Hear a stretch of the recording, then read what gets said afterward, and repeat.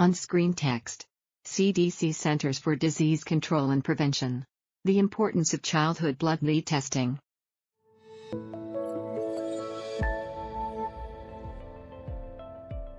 An animation. A child plays with a toy as his parents watch. Did you know that no safe blood lead level in children has been identified, and many parents don't know their children are exposed to lead? Even low levels can cause harm. That was Carla's experience. She had no idea her son had an elevated blood lead level. Fortunately, she caught it early. Exposure to lead can seriously harm a child's health, causing damage to the brain and nervous system, slowed growth and development, learning and behavior problems, and hearing and speech problems. This can result in lower IQ, decreased ability to pay attention, and underperformance in school. These symptoms may take some time to be noticed. Most children have no immediate symptoms. A blood lead test is the best way to know if your child has been exposed to lead.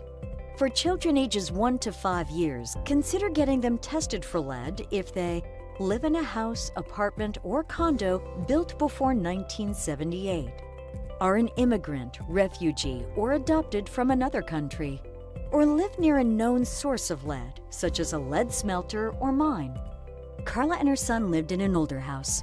I'd been living in my 90-year-old home for about a year and a half, and the house was recently painted and there were no obvious lead hazards.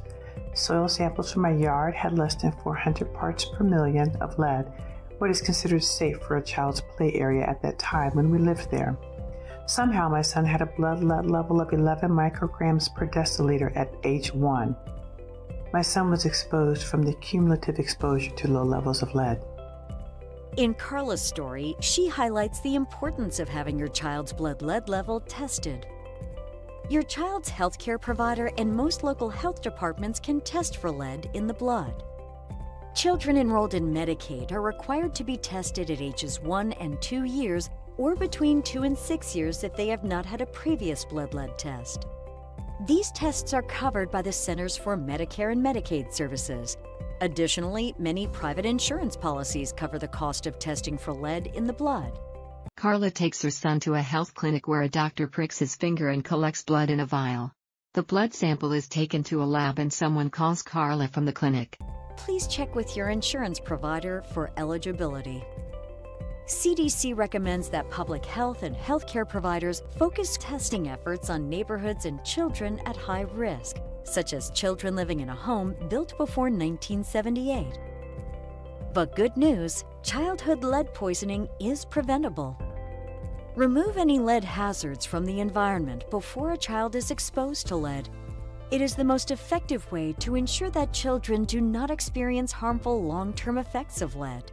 A view of the website cdc.gov/nceh/lead. If you own your home, have it inspected by a licensed lead inspector.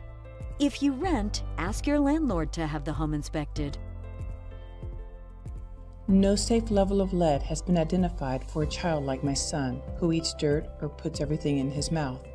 Be sure to talk to your doctor about blood lead testing for your child, so if needed, you can identify next steps based on your child's blood lead level. Together, we can reduce childhood lead exposure. For more information, visit our website, www.cdc.gov/lead.